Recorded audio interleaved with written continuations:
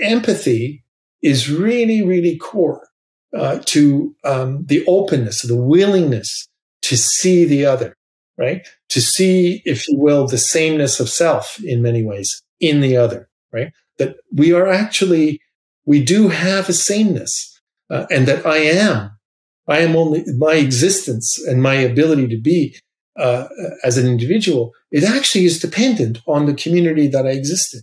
And empathy, again, being open to that, being open to the other.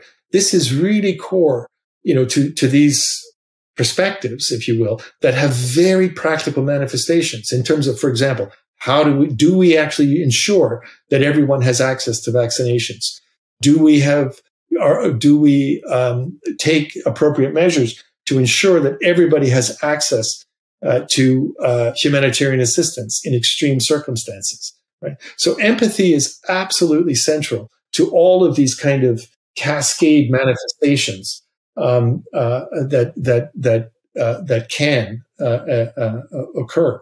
And the more empathy we have for others, the more likely it is that those cascade effects will occur, and therefore, the more likely it is that my wellness as an individual will actually increase. So I am dependent on the health and wellness of others, as well as my own agency and my own actions. I'm not independent of others.